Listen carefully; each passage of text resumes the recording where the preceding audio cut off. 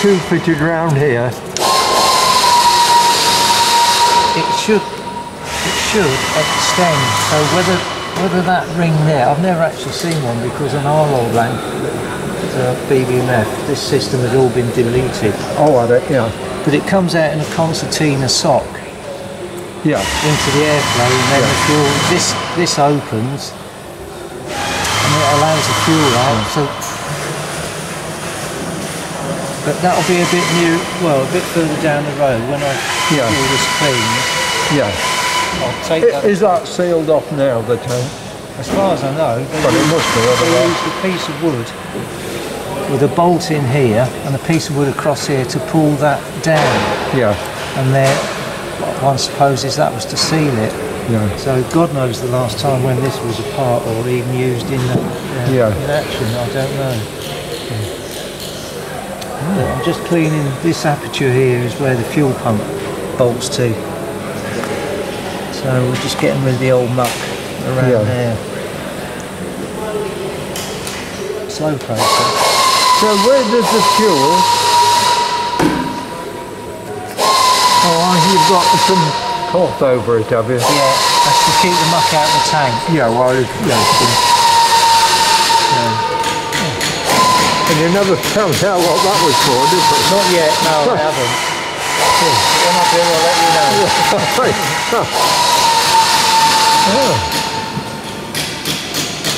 Very interesting, Jared.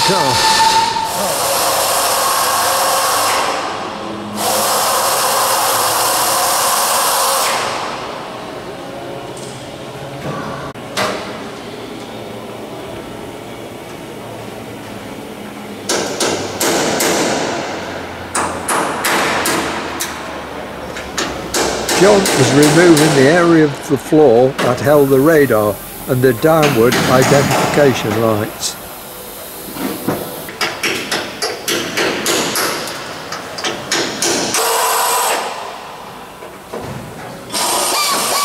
Part of the floor's framework already removed.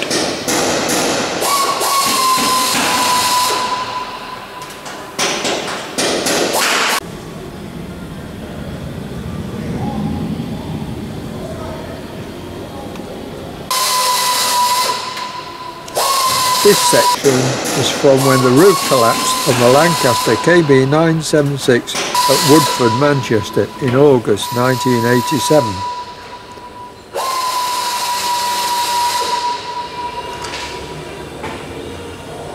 This is the section which is forward of the door, and it shows you the extent of the hangar roof coming in and crushing it.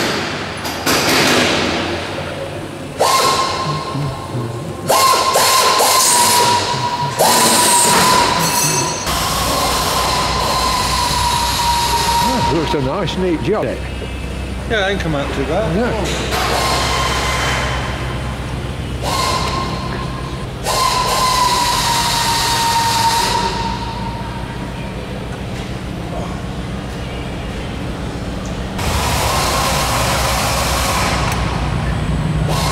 Morning, Phil.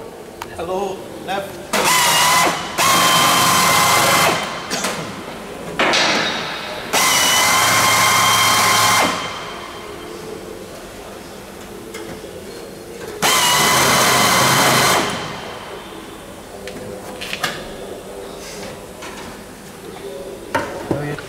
Up at this side, Yeah, we've done all those now.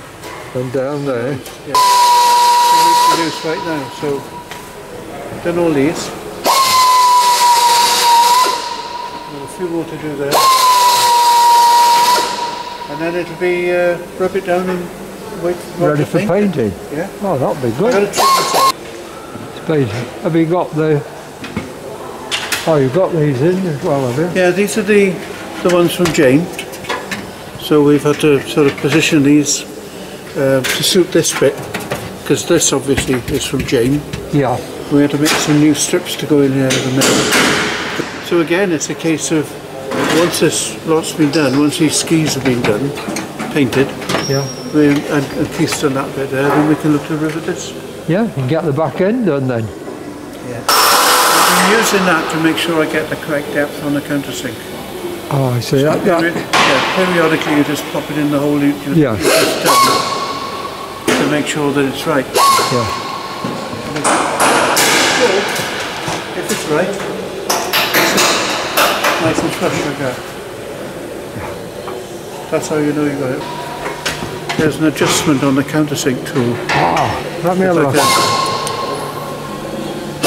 This bit is actually serrated, so you can separate it.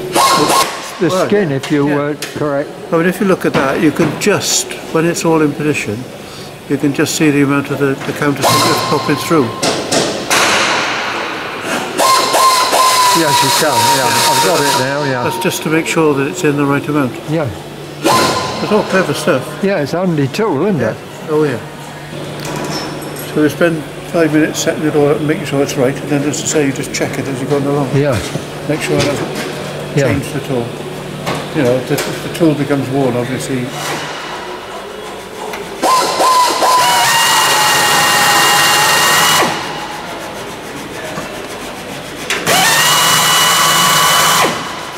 That round circle, is that your last one? Yeah.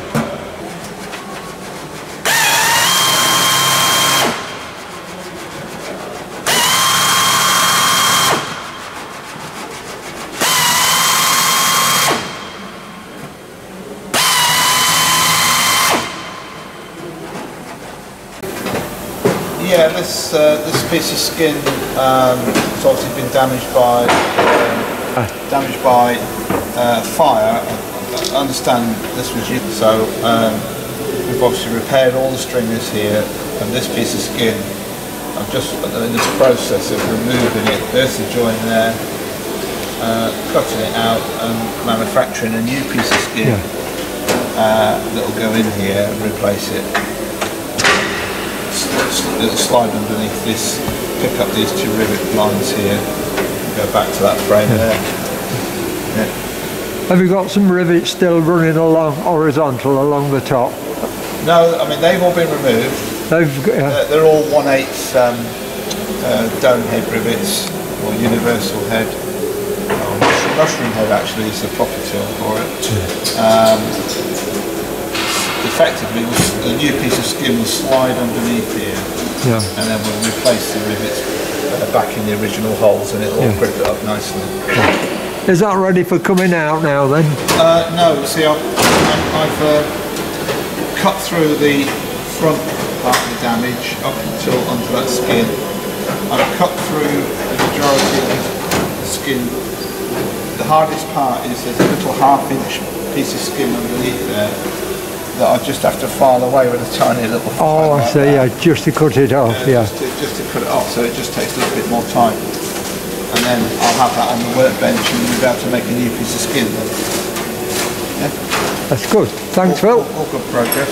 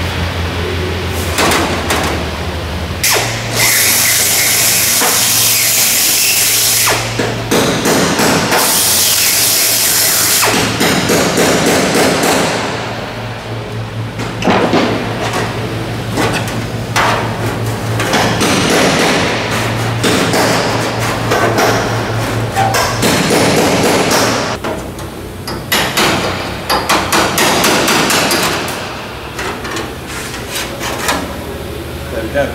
One piece of skin. Good.